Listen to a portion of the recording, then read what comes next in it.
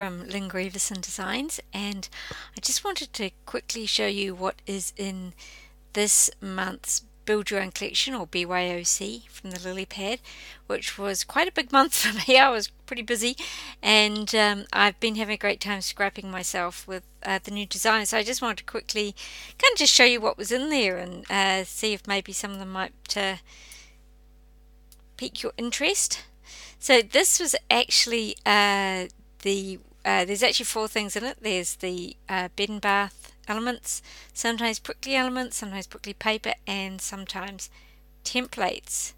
So first of all, the bed and bath elements, which I actually made because I was scrapping my own daughter's toddler photos. I'm kind of slowly working through re-scrapping things, and there's really not a lot out there for bath time, nap time, bedtime, and everything like this that I kind of wanted to work with. So I decided I will make my own, and I had the most fun of all making this rubber ducky, which is a completely digital duck, waterproof. Therefore, I presume. I don't know. Would it be? Probably not. There you go. Also, some great transfers, rubber ducky transfers as well, and some banners, which so you've got a bath time banner and a bedtime banner, which are great for building up pages. And also, and there's another paint transfer as well, which is more of a bedtime one. I'll get rid of my rubber ducky.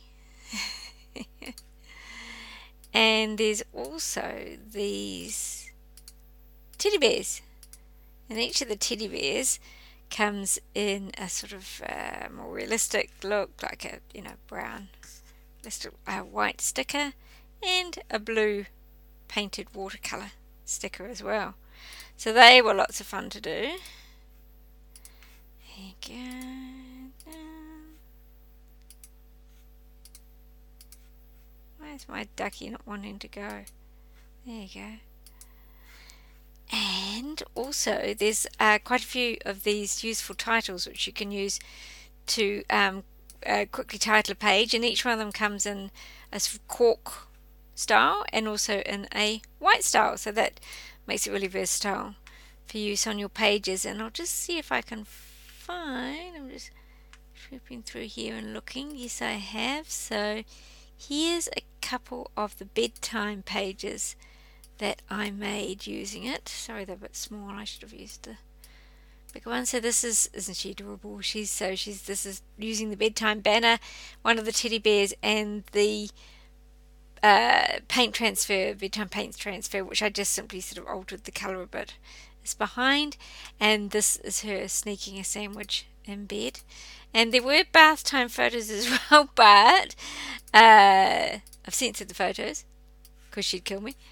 So this is the pages that I made for her album, minus the photos. So she was very cute. That's all. You'll just have to imagine. So it was a pockets type page, and just this one photo page. So that's the bath and bed elements. And the other thing that was included, or one of the other things, was a coordinating set of the sometimes prickly elements and the sometimes prickly papers, which are eluding me at the moment, but never mind, I can show you some of the papers. Here we go. So there's a yellow stripe, there's some watery raindrops, there's cactus. I love the striped paper, and a floral, a kind of messy one, some clouds which I used on my own page, I'll show you later, a messy kind of painted seeds, and this floral here, a very colourful floral page. This page you can very much use, I'll show you where I've used that one, which I can find it here. So I use this one for a page about my very prickly great-great-grandmother, and it was really simple. I just put a worn edge photo frame on it, popped her on.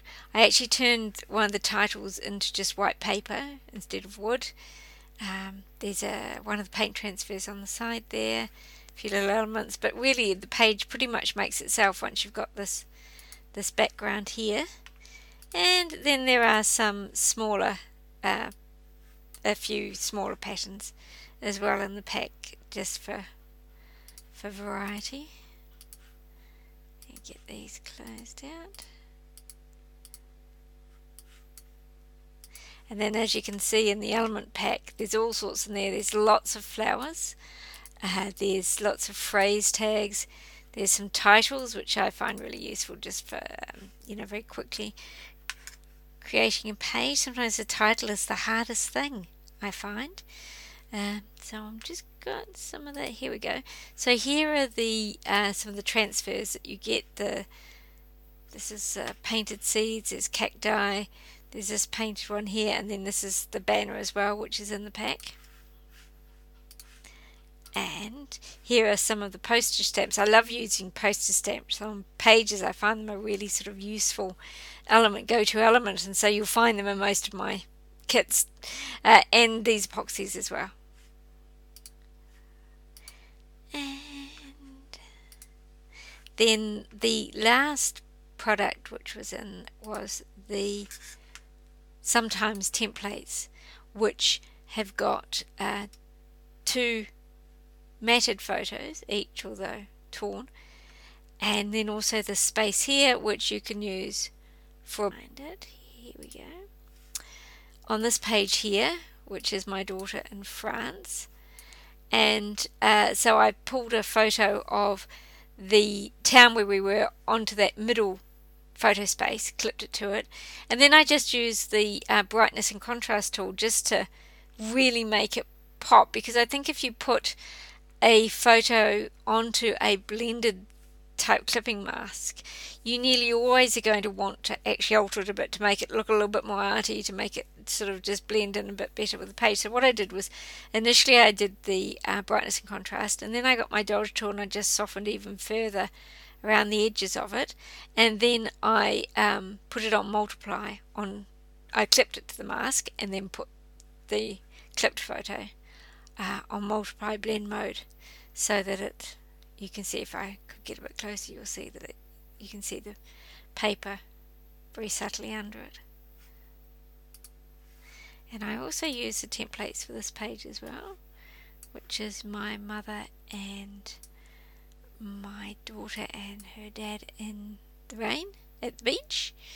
And you can see that I did a similar thing here, where I've clipped the photo to the clipping mask, and then I've lightened up put a brightness contrast, I lightened it around here, and from memory I put a little bit of a colour overlay on this corner as well, or you could have done it with a dodge tool maybe, but really your go-to should always be to up the brightness and contrast when you're working with a blended type photo, and then to experiment with blend modes onto the paper. Now with this one I put it onto overlay, I think, or multiply first, but you can see the paper a little bit too much behind it, so what I did then is I duplicated it, just had it on normal mode but just reduced the opacity. So quite often I'll do that. I'll have one copy of the photo on one blend mode, and then a duplicate of it on top of it, either on normal but with just to sort of make